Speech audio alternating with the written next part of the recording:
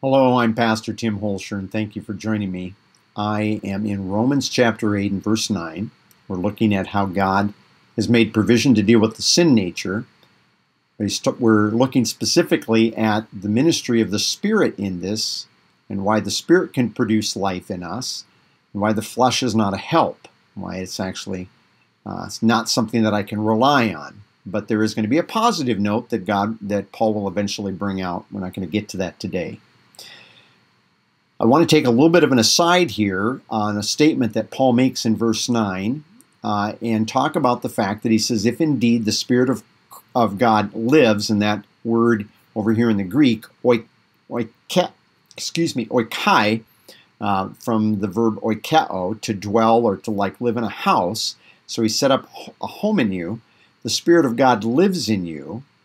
And if anyone does not have ekai, the Spirit of Christ, this person does not belong to him, or he's not his.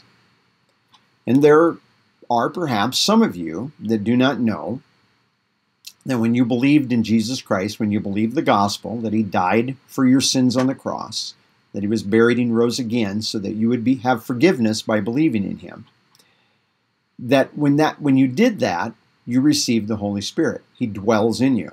You don't have to wait for him. You don't have to have somebody come and lay hands. You receive him. And we have a number of passages that indicate this, but I want to start in John chapter 14. Now, John 14 is before, I think this is important for us to grasp, John 14 is before the Holy Spirit is in believers. In the Old Testament, he wasn't in. He came upon some people, but he didn't indwell people, and he didn't normally indwell most believers. And so Jesus is speaking to his disciples the night before he will be betrayed this night. He will be crucified the next morning, just to put this in perspective. And so he's talking to them about something that he's never spoken to them about. He does that all through John chapters 13 through 17. They're all things that he has not talked about any other time during his earthly ministry, because he's looking to some things that are going to start after he rises and returns to heaven. So verse 16, he says, and I will ask the Father, and he will give to you another counselor or helper that'll be with you forever. He is the Spirit of truth. The world is not able to receive him because it doesn't see him or know him. They can't fasten their eyes on him and examine and think about it, is the idea there of that see. And they don't have any experiential knowledge of him. But he says, but you know him because he remains with you. And this word with in the Greek is it's just a shortened version of the preposition para here, meaning he's alongside you. And I believe he's referring to the fact that when Christ's earthly ministry started, the Holy Spirit came down and anointed or came upon God the Son. And in doing that, then, as the Holy Spirit came down upon him, in that context, that the Spirit then was always on Christ, and he was with the disciples in the sense that he was alongside them during all of this time. And so, but then he goes on, and he will be in you. Will be in you. He's not in you now, disciples, and he's only speaking to the 11. Judas is gone. So he's only speaking to the 11 who are believers, but he says, he will be in you. So it's a promise of something that is to come. It was going to happen a little while. And we've looked at this verse before. This is, if you can have a favorite verse, this is one of my many favorite verses throughout the New Testament. But he says, in that day, and I believe that in that day, if you just read the context here, is the day in which the Spirit is going to come and be in them. And in that day, you will know in the realm of your experience that I am in my Father. You are in me. Many of our studies over the last few months have been about us being in Christ, up there in him. And I am in you. The little symbol that we have there on the YouTube page is an arrow going up and an arrow going down, and a man down here, and then a key representative for Christ up there. And we are in Christ, and Christ is in us, which is what he says. You are in me, and I am in you. In other words, when the Spirit was going to come and set up residence in us, he was also going to join Christ to us. But the Holy Spirit is going to be in us is the main thing. Now there's a statement, this is one of the verses I did grow up learning when I was a little bit older as a child. 1 Corinthians chapter 6, verse 19. And by the way, well, let's just read the verse and then we'll comment on it. Or do you not know that your body is a temple of the Holy Spirit who is in you, whom you have from God, and that you are not your own? Now, your body is a temple of the Holy Spirit who is in you.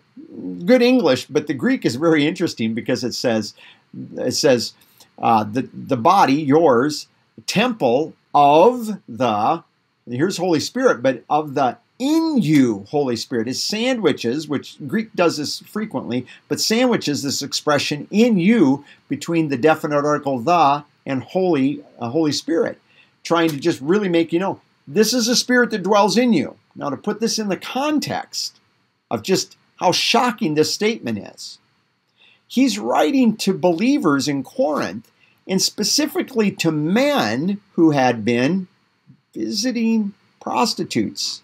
Yeah, plain and simple. Just read the context. He says, avoid that, run from that, flee from that. Don't do that. But he says, why would you join your physical body to somebody like that? Because your body is a temple of the Holy Spirit.